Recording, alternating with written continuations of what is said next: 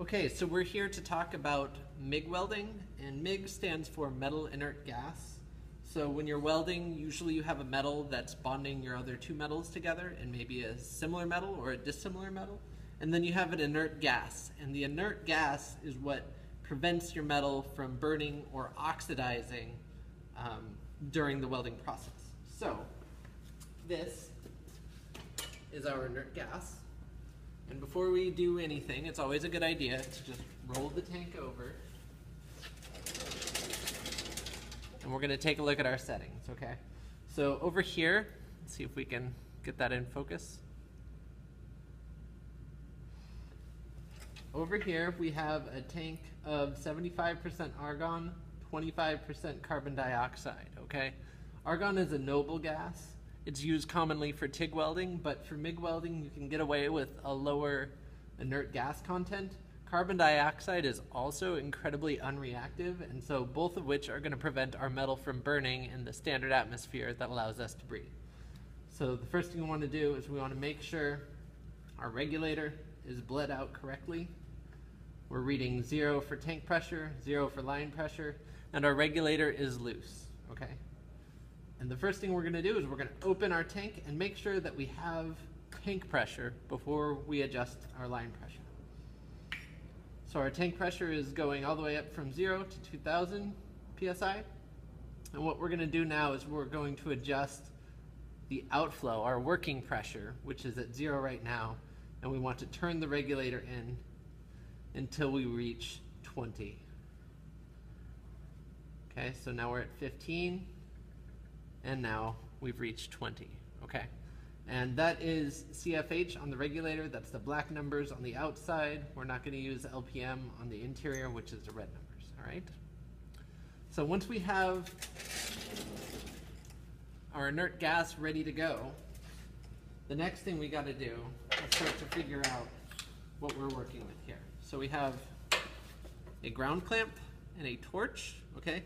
Electrons are going to want to flow from, let's get the light levels adjusted here. There we go. Electrons are going to want to flow from the torch to the ground clamp, okay? And so oftentimes the question is, when I'm welding, can I get electrocuted? And the answer is no, as long as you're not between the circuit. But if you are interrupting the circuit, electrons will flow through you. Conversely, if I were to charge off the torch and the ground while holding either end, I would become part of the circuit. So the only time it's going to shock you is when you're interrupting the circuit. Okay? So the first thing you want to do with your ground clamp is clamp it to your table. And then with your torch, we're just going to hang it on our handle for now. And we have a torch clamp for our working table when we get that into the field of view. So the next thing we do is we've got to establish what our welding settings are. And so on the front of some of the welders, it will tell you the wire speed and it will tell you the voltage. And the voltage is going to dictate the material thickness. Now, if you don't know what your material thickness is, you can always measure it with a gauge. If you do know what your material thickness is, you can just go straight to the chart. So each welder is its own unique snowflake in that there is always a chart with the specifications that the particular welder you're using will run at. So over here, it's going to ask a list of several questions. So the first question it asks is, what shielding gas are you using? And as I said earlier, we're running on 75% argon, 25% CO2, so we're going through that row of the chart. And then it's going to ask what wire size you have for your welder. And that's going to be labeled on the spool of wire right here for the interior feed of the welder. So on the inside, you'll pull it off and there'll be either 0.024 or 0.030 or 0.035 inches. And usually it's on the inside of these style welders, so I'll write it big on the outside. I know for a fact that this wire is 0.030. So we've got 75% argon, 25% CO2, and 0.030 inch wire diameter. Now for our test demonstration, we're going to be working with 16 gauge steel. It's thin, it's not so thin that you burn through it, but it's not so thick that it's really hard to weld.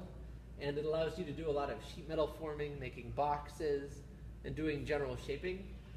So we're going to go over to the 16 gauge column, and it says set your voltage to 5.5 and your wire speed to 55.